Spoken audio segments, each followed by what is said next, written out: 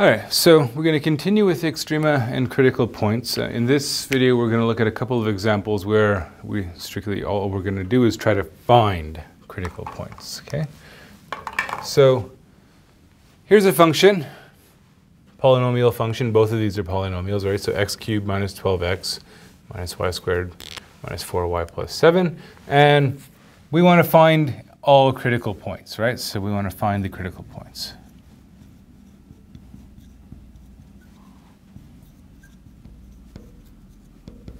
All right, well, we saw in the last video that critical points by definition are the places where the gradient is 0. So we better start by finding the gradient. So the gradient of f is 3x squared minus 12 for the x derivative, and then minus 2y minus 4 for the y derivative. Derivative of 7, of course, is 0 in both cases. And I'm going to do a little bit more work here. I'm going to factor.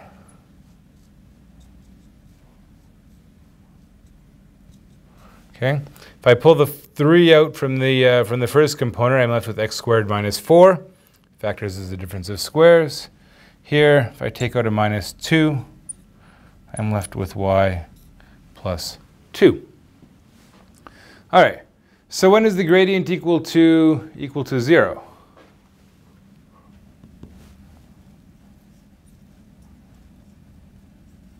So gradient is going to be the 0 vector.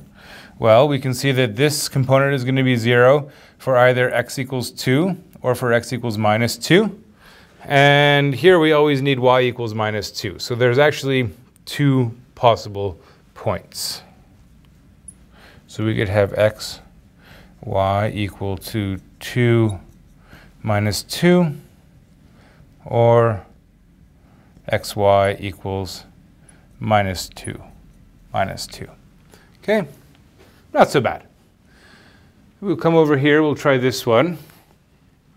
We'll see how it goes, see if it's any different. So in this case, we proceed the same as we did over here. We start by computing the gradient. So we want the x derivative. So 2x, that's 0 for taking the derivative with respect to x. Here we get 8y, right? And then we do the y derivative, we get minus 4y and plus 8x. Okay?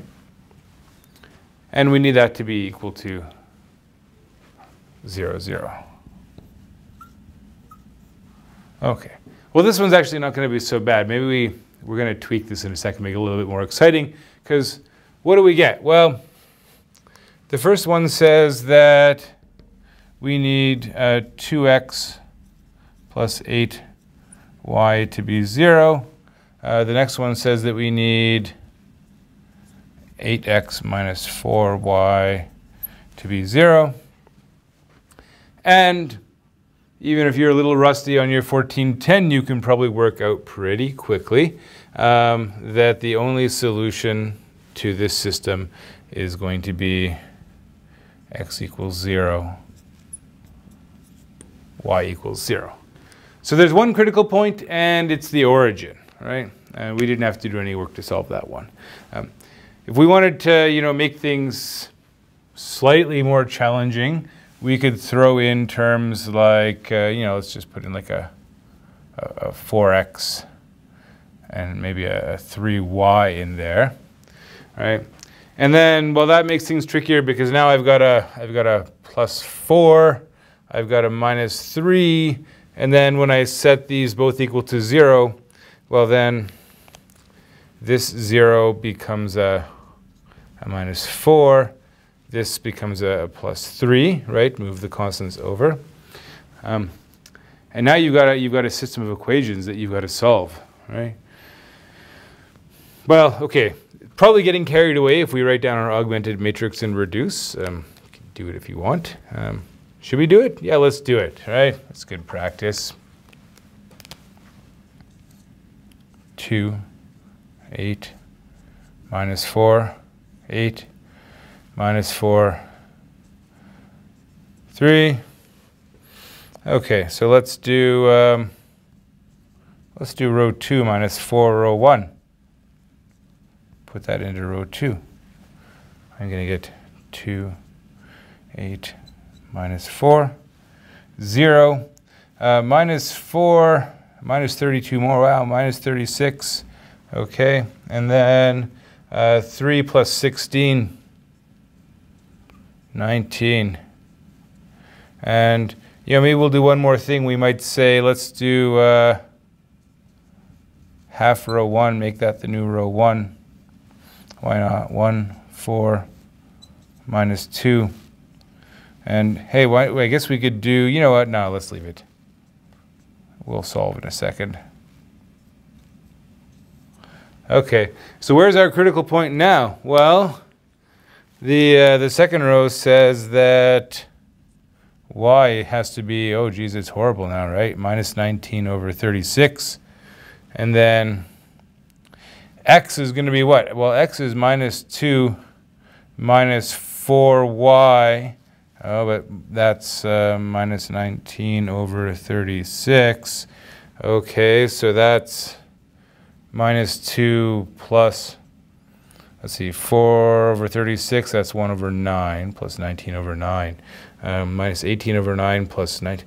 Okay, minus 1 over 9. Okay. All right, so now you got your critical point, right? X is minus 1 over 9, y is minus 19 over 36. You'll hope that if I throw something like this at you on a quiz, I check to make sure the numbers are a little bit friendlier first, but you know, this is the sort of calculation that you might end up having to do, right? So it is exactly the same idea and procedure that you use for finding critical points in Calculus 1. It's just that the algebra you've got to rely on, you know, becomes a little bit more complicated, right?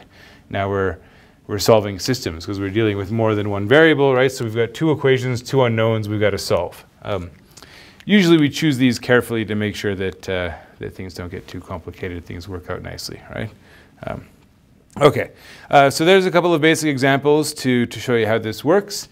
Now the next question, of course, now we found these critical points, there's an obvious follow-up question, which is, you know, just like in one variable, probably we're finding these critical points because we're looking for max and min values, right? We want to know where's the local max, where's the local min. So now that I have these critical points, how do I tell, right? Is this a maximum? Is this a minimum? Do I have, you know, what do we do in Calc 1?